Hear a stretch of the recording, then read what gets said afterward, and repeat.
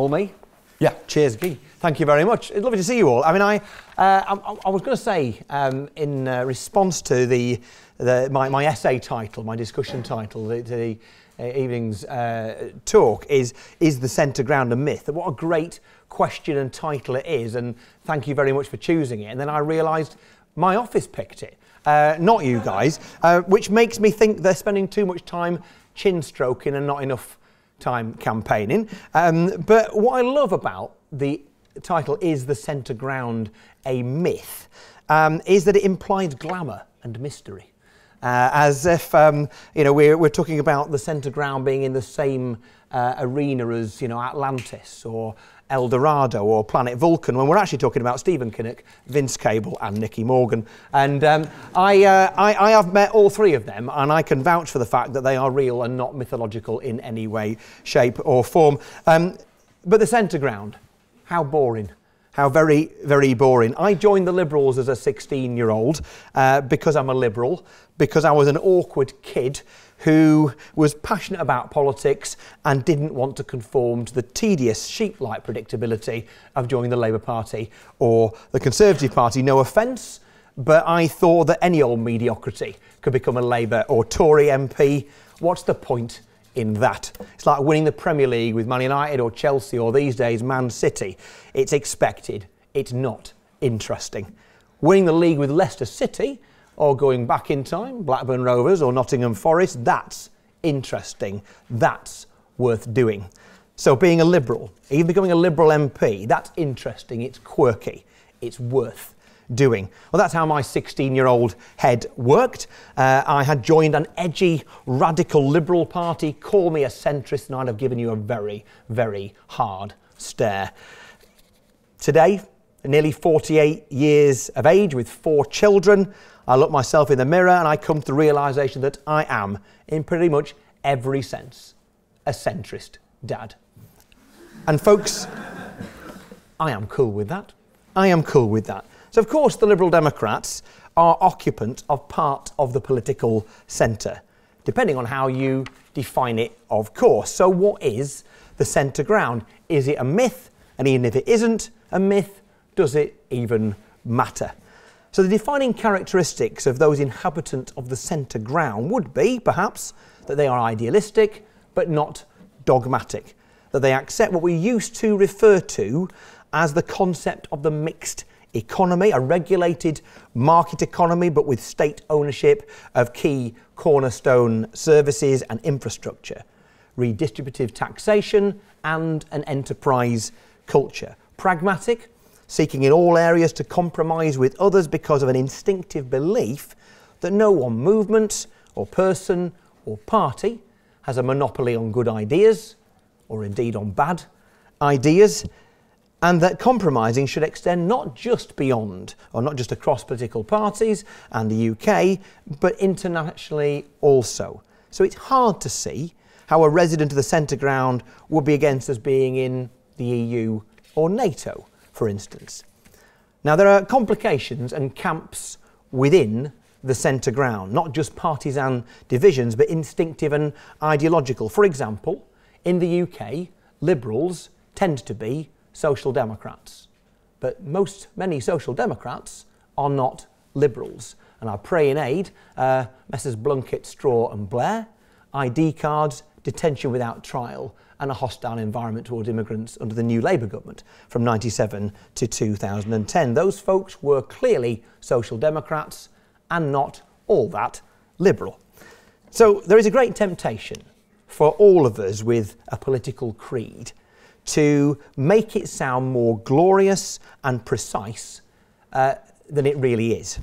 That one day there was a dawning of consciousness that came upon us, and that we concluded in some amazing epiphany that our political views are completely and utterly right.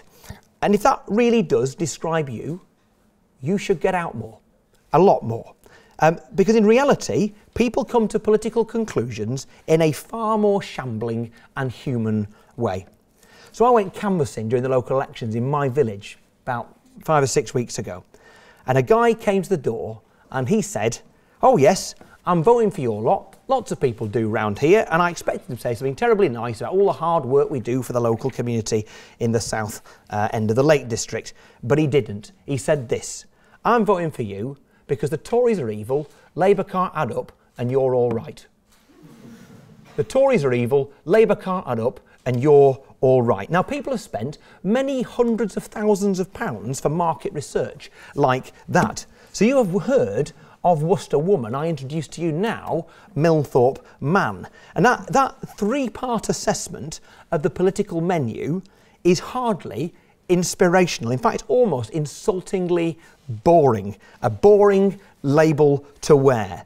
But in this world of extremes, of populism, authoritarianism of the left and of the right, I'd totally settle for boring right now.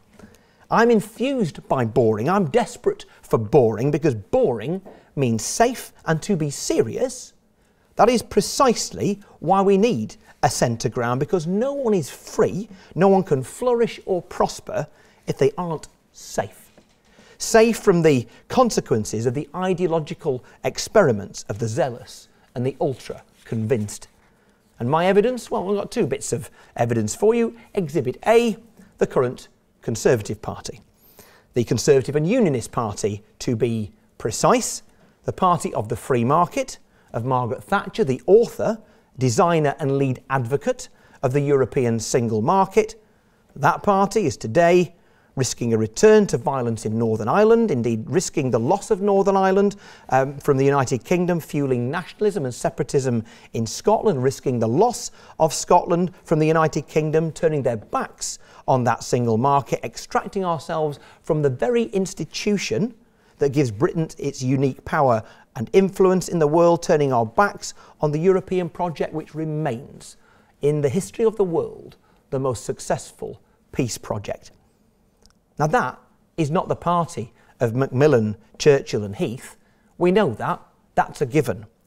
But I want now to point out to you that many Conservative rationalists accept the truth that it isn't even the party of Margaret Thatcher anymore.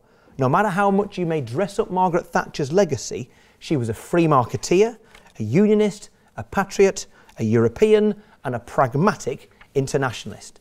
Today's Conservative Party is, in practice, absolutely none of those things. If you are a true Thatcherite today, then you are way to the left of the Conservative mainstream. That's Exhibit A. Exhibit B. Oh, Jeremy Corbyn. First off, I really like Jeremy Corbyn. I even admire him. Now, I know him, you might even say I know him fairly well, because during the Blair years, he was always in our lobby, he was never in Labour's. And what I admire most about Jeremy Corbyn is that he has amazingly managed to unite all the trots. And if you know anything about the far left in British politics, you will know that they are comprised of about 73 different factions, all of whom hate the Tories less than they hate each other. And so Jezza has pulled off something of a miracle there, credit where it's due. Now, I respect people with strong ideologies, even if they worry me. But Jeremy is a socialist, not a social democrat. He takes the basically Marxist position that society is easily analysable in a scientific way, easily recast and reordered in a scientific way. Now, maybe he is right. Empirical evidence suggests otherwise. Now, Labour outperformed expectations in June last year. But despite Theresa May pretty much throwing the election away, they still lost. And Labour in its current form is clearly, I would argue, the Conservatives' best hope of winning again. You see, love him or not, Jeremy Corbyn is divisive. There aren't many people who, like me, both disagree with him and like him. You either love him or you hate him. There is certainly no centre ground where Jeremy Corbyn is concerned. And that matters. You see, in 1997, Liberal Democrats didn't just win Oxford West and Abingdon, we won Newbury. Now, we'd won it in a by-election in 1993, but we held it in a general election with a majority of 10,000 in 97. And moderate Conservative voters in Newbury, and many seats like it around the country, will have been sent direct mail, and I saw some of it, direct mail to those people who are wavering whether they might vote Liberal Democrat. And one piece of direct target mail I remember seeing said, vote Lib Dem and you'll end up with Tony Blair in number 10. The reaction of those voters was to shrug and say, that doesn't sound too bad. That doesn't sound too bad. Now contrast that to 2015, when even the nice, cuddly Ed Miliband was presented as sufficiently worrying for millions of voters to back the Conservatives in marginal seats, even though many of them had no love for the Tories at all. The problem we have, if we want to see a non-Conservative government after the next election, is that the current Labour leadership frightens the horses. It creates a narrative that allows the Conservatives to avoid taking responsibility for their own record and simply run a campaign that succeeds in persuading the voter to vote against their nightmares and not for their dreams. And let none of us be so naive as to assume that the ruthless and extraordinarily well-funded Conservative Party will make the same crass errors as they did in 2017. They won't. The hard truth is that we will only beat the Conservatives by being cleverer than them, not by being wide-eyed and hopeful. The Conservatives themselves give us plenty of reasons to aspire to there being a well-developed centre ground to challenge them. Brexit is not the be-all and end-all, but it is, in my view, a Trojan horse for those who now control the Conservative Party. Britain is now on a trajectory towards small government, partly because the government's own figures show that leaving the EU will cost the Exchequer around £120 billion a year, and partly because the Conservatives, or those in leadership positions, have made the ideological choice to shrink the state. For instance, we hear plenty of fanfare about new investment in mental health, but the reality is that most mental health trusts throughout England will be making 4 or 5% cuts every single year for the foreseeable future. The overwhelming majority of schools in England are laying off teaching staff and teaching assistants. Our police force is shrinking in every part of the country every year. Our armed forces are smaller now than they have ever been in modern times. Child poverty is at an all-time high, and yet the services available to support families is at an all-time low. Local government has seen a 40% cut in its funding in the last few years, with all the knock-on effects on education, social care, social work and child protection that brings. The British state is getting smaller, all in the name of the dogmatic, right-wing, nationalist conservatism that now rules the roost. Now that right-wing faction that now controls the Conservative Party in its grip does not give itself a name as such, like Momentum does. It isn't a mass membership outfit like Momentum is, but it's far more effective. It is insidious, and thousands of loyal Conservatives across the country know it and have voted with their feet and left. As a result, the party that looks likely to run Britain for the next decade or more has lost countless members. The ludicrous reality is that the party that is making the British state smaller is itself smaller than it has ever been. The Conservative Party's membership is now around a fifth smaller than that of the Liberal Democrats. In part, this is because of the very attractive gentleman who led the party between 2015 and 2017, who doubled the party's membership, but I digress. Many who would have counted themselves on the right of the Conservative Party in the 80s and 90s have now left that party because it's become too right-wing, too ideological and insufficiently interested in those historic Tory ideals of service and good government. So many good people without a good political home. But I'd argue the poison in our political culture, indeed in our national life, is identity politics. So this is who I am. You must accept me on my terms at all times, or else you have committed violence against me. And you, whose identity is different, are committing an act of violence against me for being different or for holding a different world view. Now, I challenge you and myself over the next 24 hours to take a moment in quiet to ponder the extent that that might actually describe you. Identity politics is insidious, irrational, and leads to decisions that fracture us as a community and which threaten to rob us of our liberties. But being concerned about identity politics doesn't do any good unless you are keen to understand the other and do your bit to act and think differently. Because identity politics is emotional, we run the risk of asking the wrong questions. I got asked someone last week, what do we need to say to Leave voters to switch them to Remain? My blunt answer is that for most people that is a staggeringly naive question to ask.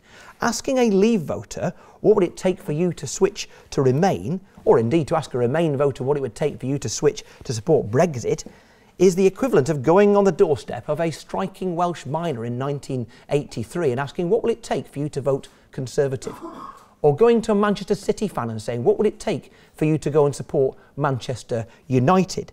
Identity politics is about symbolism amongst other things. I was with the parents of a friend of mine on one of the Scottish Islands just a few months ago. They are over 80, they have farmed there for 60 years.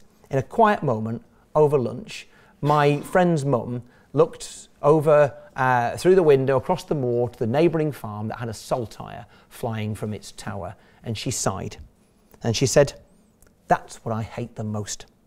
They've stolen our flag. They've stolen our flag. You can't be Scottish unless you are a nationalist. You can't be intelligent or decent unless you voted Remain. You must not love your country because you failed to say something saccharine about Meghan and Harry." A real centre ground is therefore about much more than ideology and policy or economics. It's about attitude, tone and conduct. It's about how we think about one another, speak to one another, act toward one another, listen to one another. Telling one side to suck it up and stop whining, or the other that they are bigots, isn't just unpleasant, it is extremely foolish. It's counterproductive. And I'm a liberal, and I'm a keen observer of US politics. I was an Obama fan. I would have enthusiastically voted for Hillary. And I'm pretty horrified by President Trump. But Donald Trump is a lesson to us about what happens when liberals get sucked into identity politics. The problem was not specifically that liberals, or what liberals believed or stood for, it was attitudinal. That liberals acted as though they'd won the argument when they hadn't, and they treated with contempt anyone who spoke out of turn. The backlash was inevitable, and I'd argue that the Brexit vote had something of that in it too. You see, every empire sows the seeds of its own opposition and overthrow through overreach, arrogance and complacency. Now, this does not mean that we all have to agree with each other and have a soggy mush in the middle. No, in fact, the desire to assimilate people into one single set of cultural norms is utterly illiberal, not to mention incredibly dull. But ironically, it's the very thing that so many so-called liberals have tried to do. John Stuart Mill would tick them off and gently tell them they might be liberals in name only. His contention was that the great threat to freedom was the tyranny of opinion, that by social pressure, people who hold certain worldviews are frozen out and isolated. The law doesn't stop you thinking or believing certain things, but in reality, you aren't allowed to think or believe them. Real tolerance and diversity involves fighting for the rights and freedoms of people you don't identify or agree with. Simply fighting for your own rights does not make you a liberal. Put short, calling people gammon or snowflakes is idiotic. So the centre ground is about being reasonable in our politics, our economics, our tone of debate, and it's also about being reasonable in terms of political realities. So the Tories are marginally ahead in the polls right now. Even the most loyal Tory supporter probably has to admit that this is somewhat surprising. This is a government doing something that half the country didn't want, and doing it in a way that about half of those who did want it don't like.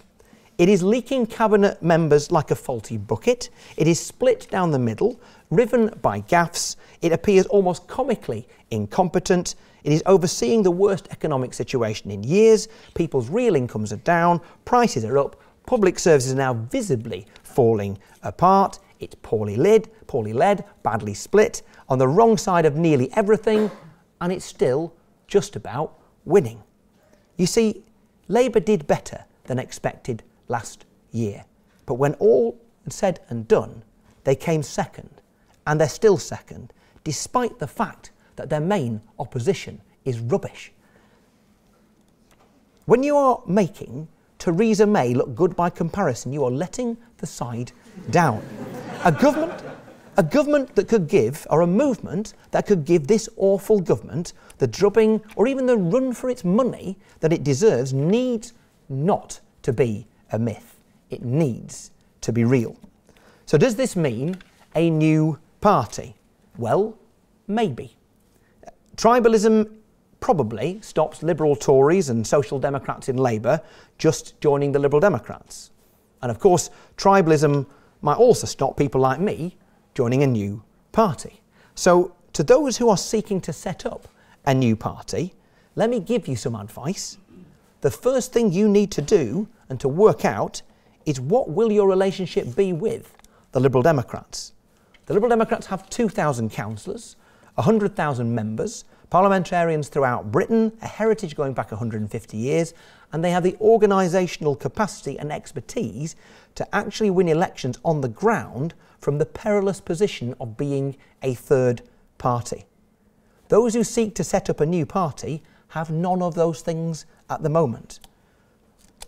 If they want to survive even 6 months, they will need to work with the Liberal Democrats. And personally, if a new party is what they want, then I will be excited to work with them.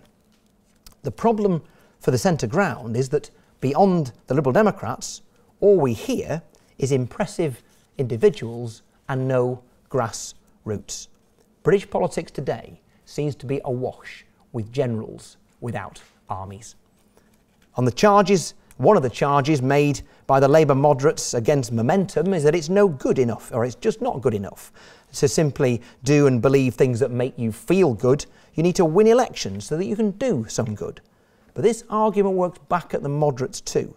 Unless a new movement can win electoral scraps in every council and in more than 100 parliamentary constituencies, then it will simply, ironically, become a carbon copy of UKIP. Lots of bluster, good poll ratings, no bums on seats in Parliament. So we are a month off the World Cup. I have just invested in my figurine Panini album. I don't expect England to do that well this time. I'm looking forward to maybe being pleasantly surprised.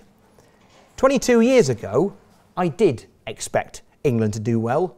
Most of us who were alive then did, because it was the European Championships in England. We'd battered Holland 4-1 and beaten Spain on penalties to get to the semi-final, where we played Germany, and we were the better side. And we lost on penalties. And after the game, John Motson interviewed the crestfallen England manager Terry Venables and asked him somewhat insensitively, "So Terry, what do you most admire about the Germans?" Venables replies, "Their results. Their results. And by that measure, I admire Tony Blair." He beat the Tories not once, not twice, 3 times. He did so by drawing together a coalition that cut across normal party allegiances, and by presenting a politics that was hopeful, competent and broadly progressive. He did some really terrible things, yes, he missed some really good opportunities. For all that, much was achieved.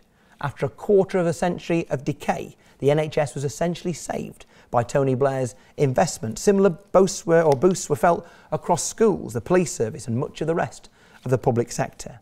You cannot do those things if you do not win. A movement of the centre ground needs to show Macron-esque ambition, practical, calculated ambition. Winning must be our first and last thought in everything that we do. So, a political victory for the centre ground is not a myth. It is not planet Vulcan. It may be a little bit more like planet Mars, in that it definitely exists, but it's flipping difficult to get to. And to do so will require putting aside our labels and prejudices and putting our country before our tribes.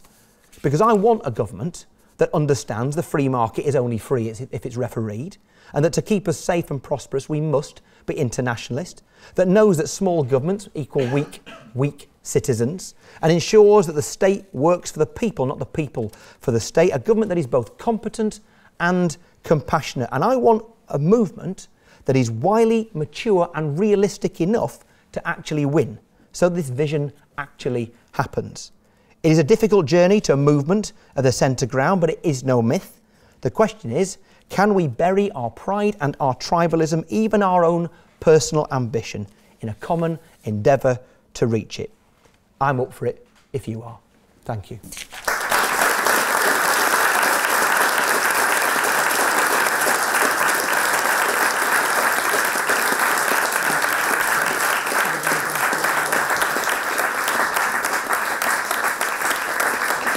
Tim, thank you so much for joining us and for You're a welcome. fascinating speech. I'm going to ask a couple of questions before moving on to questions from the audience. Great. So my first question is, do you think Vince Cable is being hindered by the party's commitment to hold a second in-out referendum, considering the results from last year's election?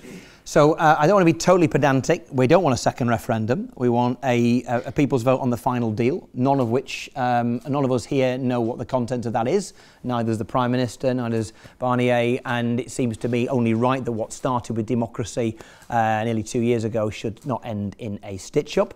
I think the reason I feel we're right to call for a referendum on the deal, I blame only one person, that is David Cameron. He went out and set out on the escapade of having a referendum in order to try and unite the two wings of his party, and that's obviously going really well. And not in the national interest. There was no preparation or expectation they would lose the referendum, therefore they did not think what would happen next. Therefore, it is nobody's fault, save for his, that we will need democracy to finish the loop. Do I think it's likely that it'll happen? I mean, the next 3 or 4 months will be critical. Do I think it hinders us? Let me put it bluntly, when I became leader of the party, us being, the Times wrote a piece the day after I was elected leader saying the party that began with Gladstone will now end with Farron. So that was proper cheerful. And but it also gave you a sense of the existential threat we were under. You can't afford nuance when you're on 8 MPs and 7%. And so we chose to be Marmite-ish. And yes, it winds some people up, but irrelevance was our biggest challenge, not winding some people up. So prior to 2010, young people formed a core voting group of the Liberal Democrats, following the coalition that support collapse, and it's clear that recent attempts to win them back based on pro-EU policy have not worked. How can the Lib Dems win back young voters, or is this a lost cause for the foreseeable future? So I think, first of all, you've got to be really careful not to be colossally patronising and set out to win a group of voters. You have to be true to yourself and stand for what you believe. It's very interesting, though. I mean, I think that undoubtedly the Liberal Democrats' failure to carry out the promise to scrap tuition fees and do the opposite. Who was surprised that that ended up with the result that it did. Whatever one thinks about the system, my view is that integrity is utterly critical in politics. So I'd made a promise, and therefore I voted against the line and voted against the increase in tuition fees. I think that was really, really important, but that didn't change that shift, that kind of disillusionment. I think the problem as well, Mark Twain once said, nothing so disillusions the voter than backing the winning candidate. And the danger is the Liberal Democrats, for all of our stated and sincere desire to set out a programme for government, to be an alternative to the other two parties, to many people who had voted for us, they voted for us because we didn't win. They might not have admitted it to themselves, but that is kind of what happened. People would vote for us as a protest against the system. And so the anti-system party gets elected, and it wasn't just young people who found that jarring, shall we say. So yeah, I mean, I think that our biggest threat today as a party, which I think we're getting through, was the colossal defeat in 2015. So you can be right about everything, but if you're not big enough to seem important, that's a real challenge. As a follow-up question on tuition fees, following recent Conservative announcements, the Liberal Democrats are now the only major UK party with a policy to keep tuition fees at their current levels. So your party received much criticism for the U-turn in 2012. So how do you justify being the only party now with such a platform? That's a great question. I mean, I think, first of all, so if you were to say anything positive about the current fee system compared to the one it replaced, it is that it more accurately looks like a graduate tax. And actually, you've got to be earning £75,000 a year as a graduate under the new system before you start paying any more than you would on the previous system. So it is more redistributive. The thing is, though, and what I find objectionable about fees, so you probably get a clue about what I think about our policy should be, is that if it looks like debt and it sounds like debt and it feels like debt, even if it's not debt, it might as well be. And it has an impact on people from poorer backgrounds, potentially, and particularly people from, should we say, cultural groupings for whom debt is anathema, and mature students. I think that, and it also has an impact in compounding and normalising debt. If you've got a 30 grand student debt, what's another 10 grand on your credit card? I think it's had an impact on those sort of problems as well. So my view is that it would be good if we didn't have fees at all. Certainly we should return to a system of maintenance awards. I think that's been the biggest problem. And if we have to pay for tuition, I think it should be done by some kind of far more clear and transparent graduate tax.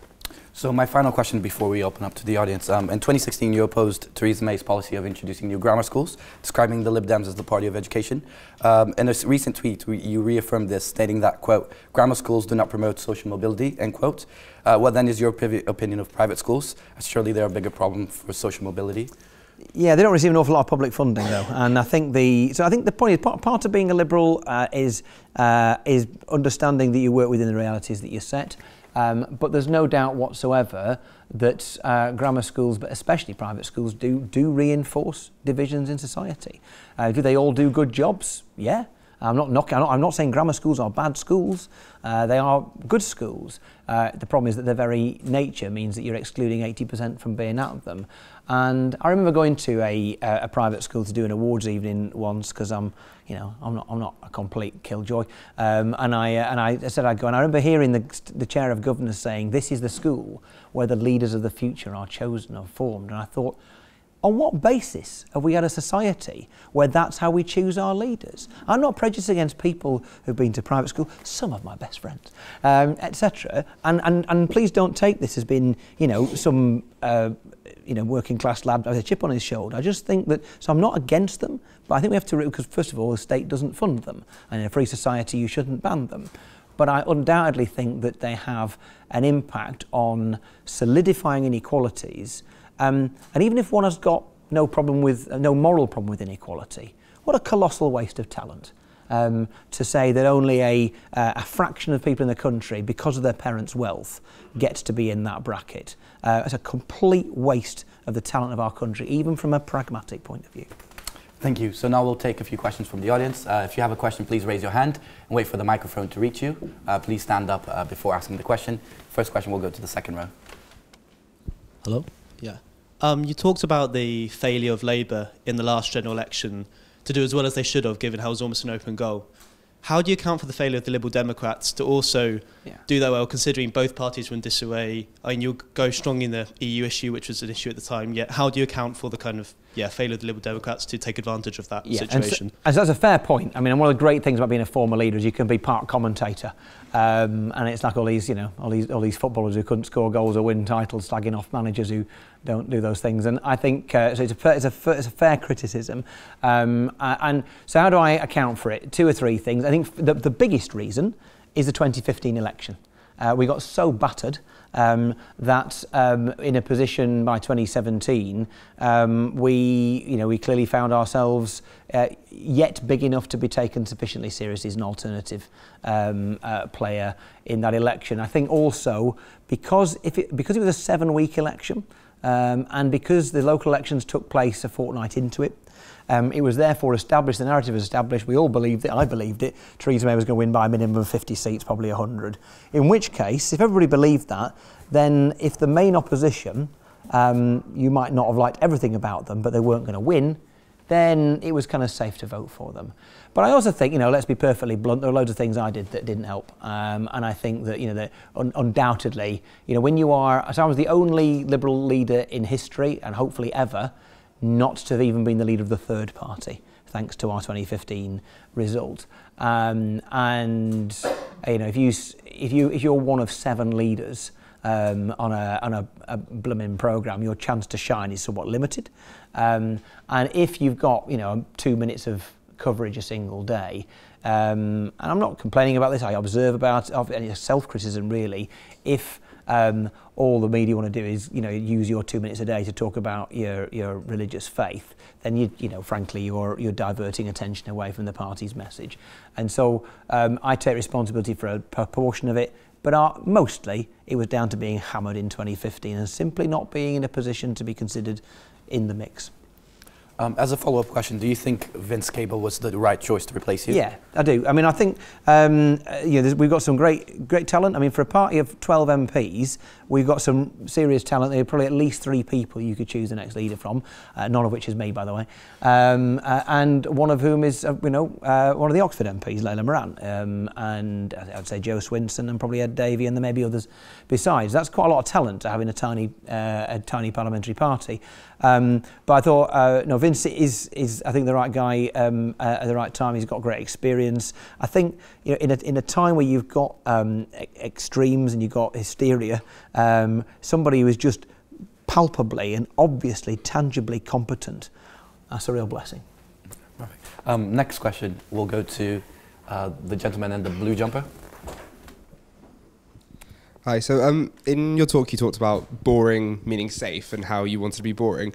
But so just what about the people that aren't currently safe? So do you not think that a centre ground looking to simply stabilise things doesn't in fact lead to change that actually improves the material conditions of people who have been systemically and systematically oppressed under previous governments? So do you not think that a centre ground runs the risk of being too impotent by trying to rein in different members from the left or to stop them drifting from the left to the right?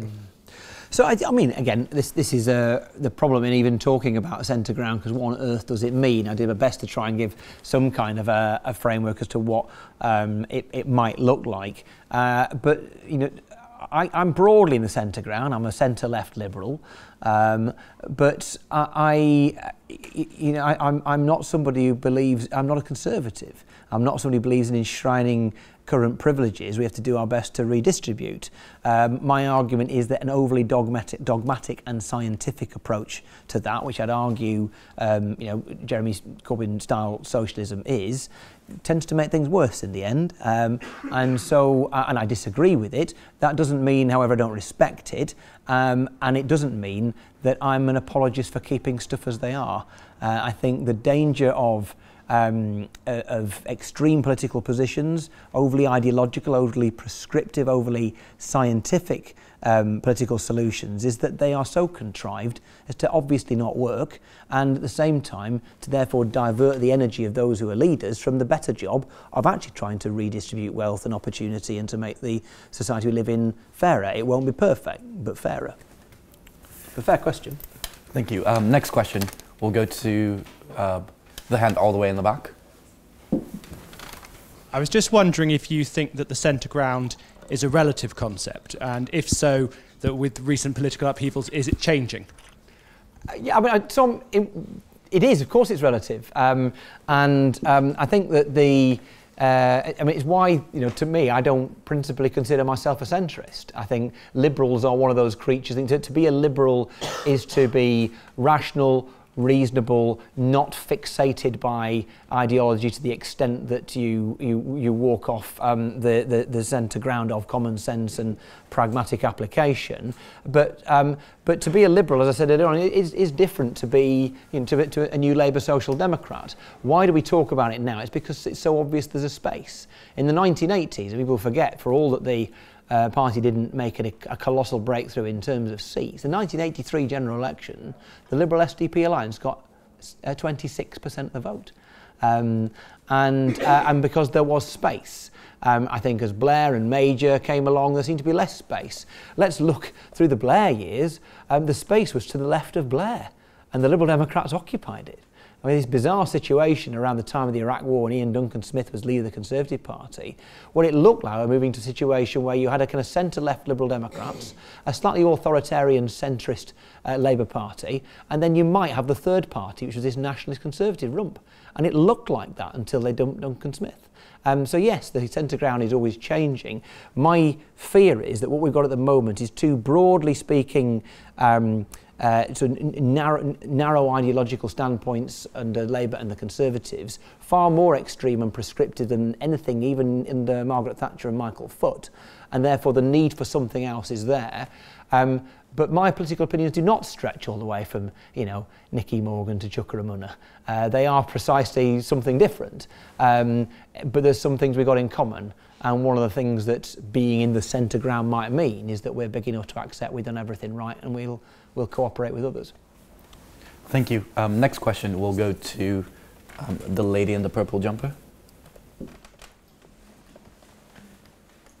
Hi there, thank you for your speech. I recall you saying in your speech just then that you don't want the next government to be a Tory government. And I agree with you on what you had to say as well about private schools. I also don't believe that level of privilege should exist. So if we want to do away with the likes of private schools, is the best way to do that not to vote Labour, especially whilst we have a first past the post system, rather than supporting a party that kept the coalition together just a few years ago? Yeah, okay. So a couple of things there. I mean, we'll come back to coalition in a moment. And I think that, so this is what really frustrates me, because the point I made, and maybe I didn't make it that well, is that Jeremy Corbyn, rightly or wrongly, frightens the horses. In other words, if we want a roadmap to a majority non-Conservative government, he's the biggest block that there is. Because I can think of loads of people who are potentially in the Labour market and who voted Conservative last time round. I can think of people in, you know, the dozens of Lib Dem Conservative marginals there are who will lean towards the Liberal Democrats and be terrified back into the Tory fold because of Jeremy Corbyn, but wouldn't be by another leader potentially. And that's the worry I've got, that the pursuit of the specifics of ideological position of Jeremy Corbyn and all that goes with it means that it's more likely we get a Tory government. Now, I immediately take on the chin the fact, well, you lot got 7% and got 12 MPs. So I appreciate at this particular moment we're not the answer, or at least we're not on our own. And there's loads of things, because we live with the benefit of hindsight, we look at the new Labour government and think, you know, Iraq was awful. Detention without trial was awful. Bluntly, having a majority of 140 and doing so flipping little was awful. Having the opportunity to genuinely transform our country and have an electoral system that would allow you to vote Green, Liberal Democrat, Corbyn or whatever, by the way, those things, he missed the opportunity to do those things. However, without a doubt, those 13 years brought more good than harm, and certainly brought more good than a Conservative government. And my desire is for there to be a non-Conservative government, and I don't see it happening whilst Jeremy Corbyn leads the Labour Party. On coalition, I mean, I take the view it was an act of collective Liberal Democrat self-harm done in the national interest. And it was always obviously going to do the damage that it did, but given the alternative was either go into coalition with them and stop them doing all the stuff they've done the last 3 years, or let them go to the country again in September and give them a majority of their own. Of course we made the right decision. There are some who say, why don't you do a deal with Labour, which just belies the fact that there was just the arithmetic wasn't there. Lib Dems plus Labour was 11 seats short of a majority. There were 9 nationalists, by the way, and the Labour team we went and spoke to said, well, I guess we'll talk to you, but we're not touching the nationalists with a barge pole, in which case you are dependent upon getting your budget through. Ed Balls and Vince Cable would have depended upon Jeremy Corbyn, Diane Abbott and McDonnell to vote through the budget every single time, as if. So the only alternative we had to letting the Tories win with a majority was to go with coalition, and the country was spared for 5 years. I think that was national service at great personal cost. Thank you. Next question will go to the second row.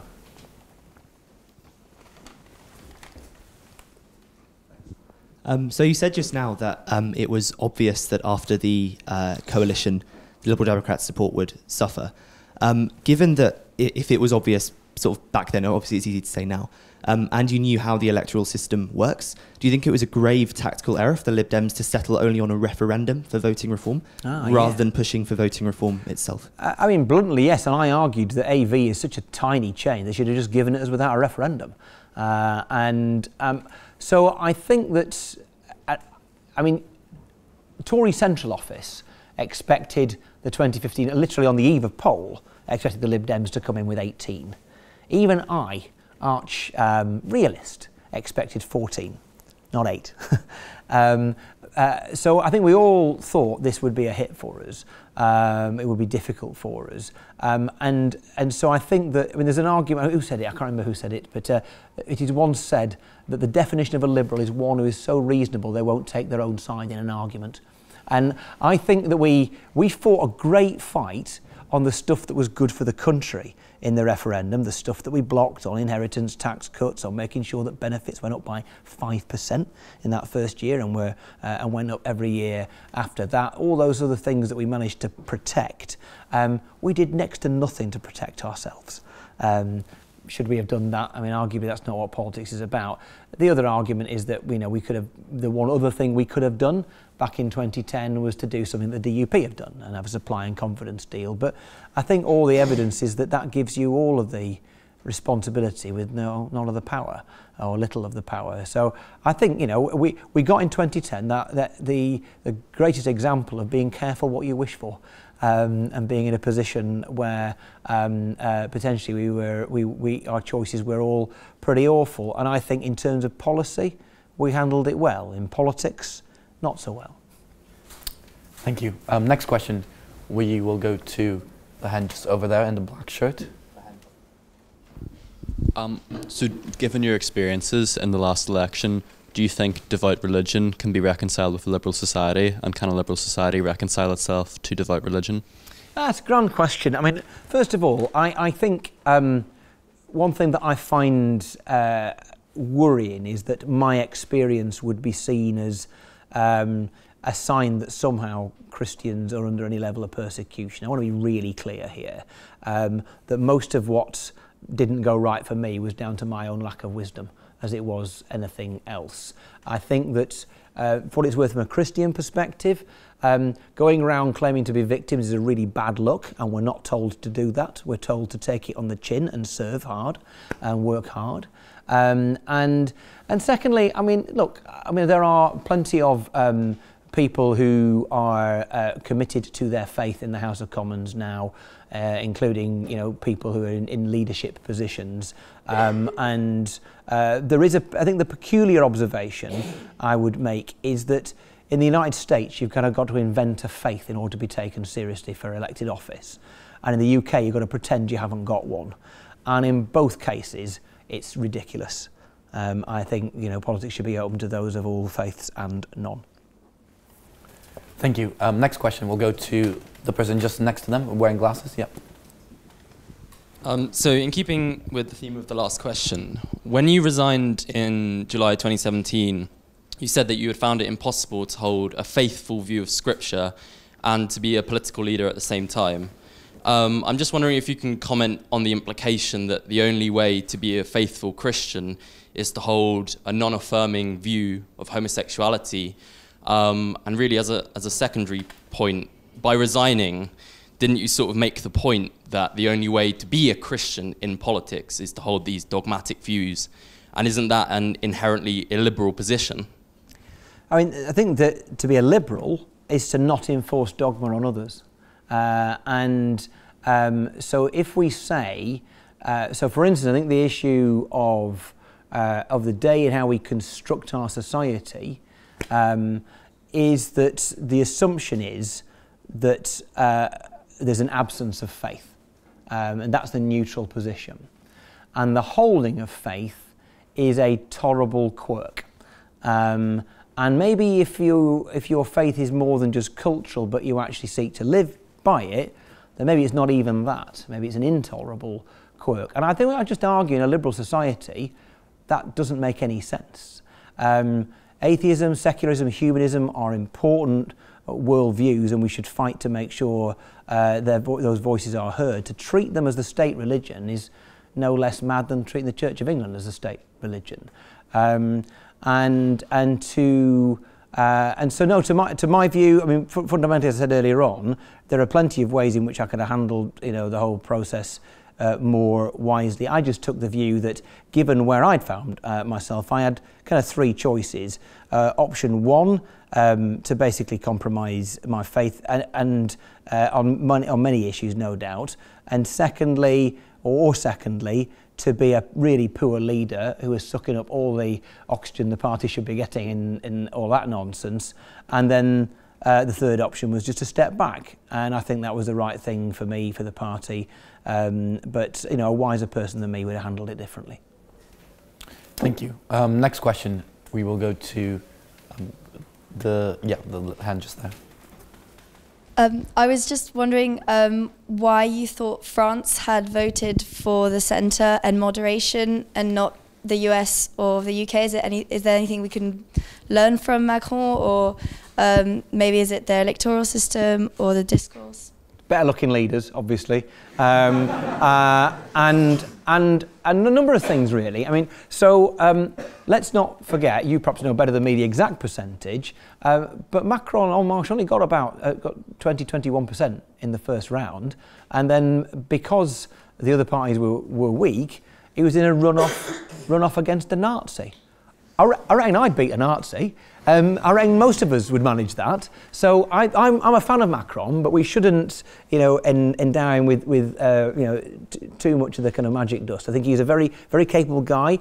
His team were very closely, heavily coached by the Canadian Liberals, who had come from third place to first place with a not dissimilar kind of economic and socially liberal kind of approach to things. So I think Macron had some help because of the electoral system, but he also had a very clear programme and a message, and there was a clear need and there was a gap there.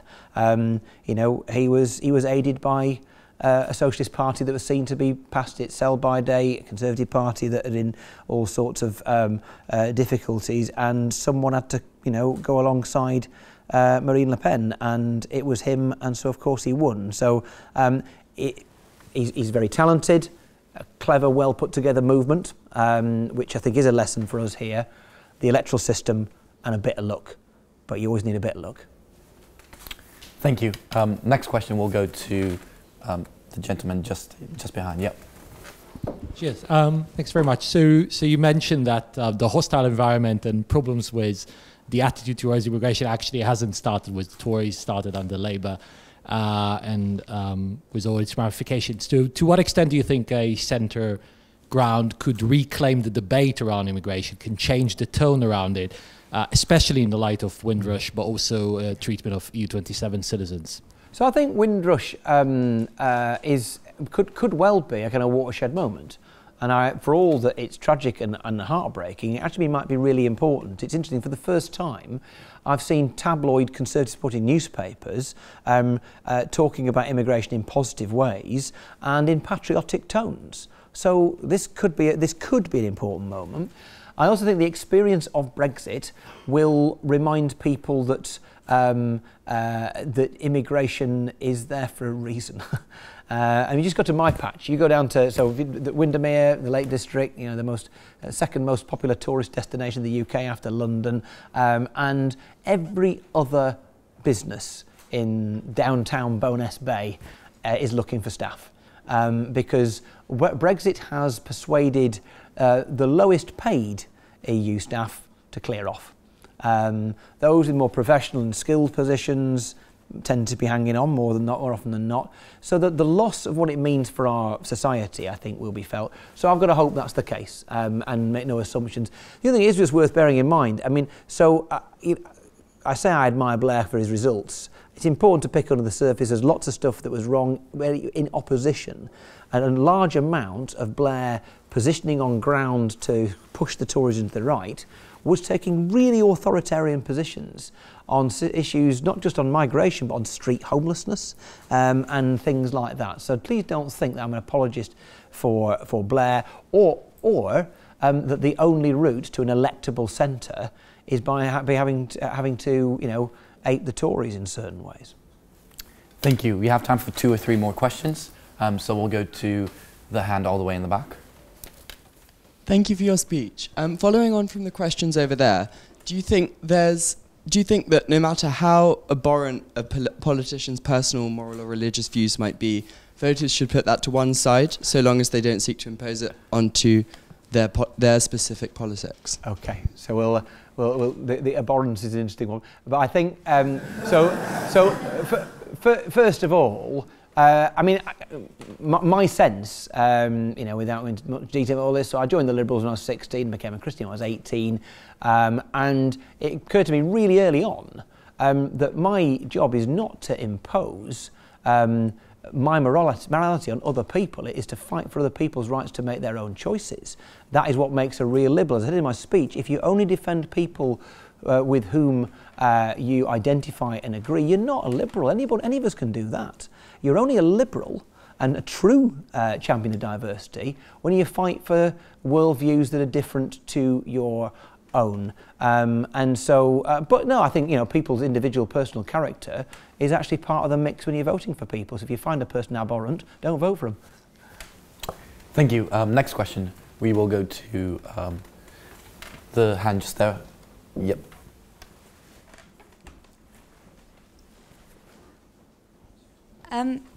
Given that you said the Brexit vote became a Trojan horse for identity politics, would you agree that Remainers have been equally guilty of navel-gazing about the state of the UK, rather than painting an idealistic picture of the EU that we could potentially rejoin?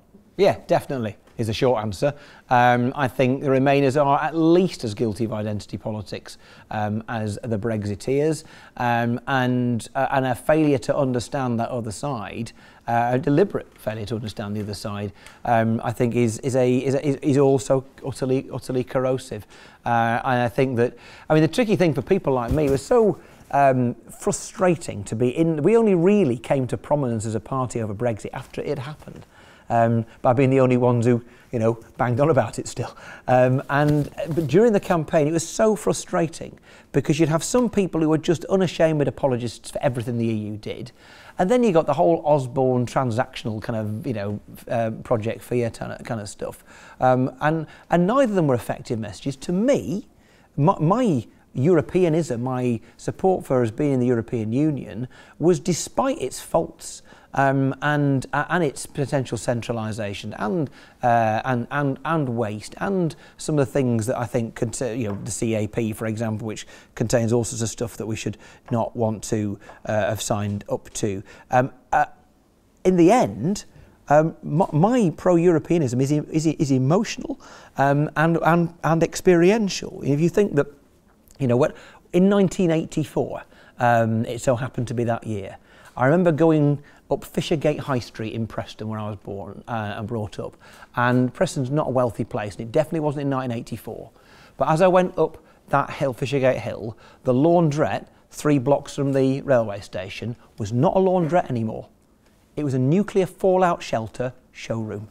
And I knew no bugger in Preston had any money. If people were buying nuclear fallout shelters, I'm pretty confident that meant it was about to flipping kick off. And, I didn't live through the Blitz, I didn't live through a real war, but, growing up under the Cold War and the shadow of the bomb, and then you realise, years later, that 11 of the countries in the Warsaw Pact are now in the European Union, and 6 countries who in 1984 had nuclear weapons on their soil pointed right here are now sat round the table arguing the toss about fish with us instead. That's progress. If that was the only reason being in the EU, that would have done for me. And the lack of an emotional case that resonated, and the obsession with being an apologist and a fearmonger, that's what cost Remain the referendum, and we should ask ourselves more questions perhaps than we do the other side. Thank you. We have time for one final question, so we'll go to the hand just there. Thanks. I just wanted to pick up on your answer to the very, very first question. I wanted to ask, do you think that the Liberal Democrats are still relevant in British politics? And assuming that you think they are, what, aside from their position on Brexit and campaigning for a people's vote, aside from that, what do you see as their role in British politics? So, relevance will be a hard one. I don't know if any of you watched or followed the Jeremy Thorpe drama last night, and which I know quite a lot about, and it's a reminder of a time, amongst everything else, when we had to fight back from near extinction once again or another time. So the answer is yes, we need to be relevant. We are clearly not where we were 8 years ago in terms of seats and place in the national debate. Put bluntly, I think we are the biggest beneficiaries of the collapse in UKIP. Why? Because it just clears the field. It's obvious who the third party is now. And our ability to critique the system and the other two is much clearer when our voice can actually be heard, because there's not so many other people in that field. So yes, I think ideologically we're relevant, politically we're relevant, but in terms of how we go forward, we do need to remember a phrase that I am very fond of using because I believe it to be true, not least because I'm not necessarily a detail man, but I often used to say to the party when I led it, and I still say it now, the Liberal Democrats have never lost an election because our manifesto wasn't long enough. It's because our message wasn't clear. And if I was to ask all of you to go and sit down and write me a dozen words on what Labour are for, what the Tories are for, what the SNP is for, what's UKIP for, I'm reasonably confident that we get quite a lot of common ground as to what those 12 words were for each of those parties.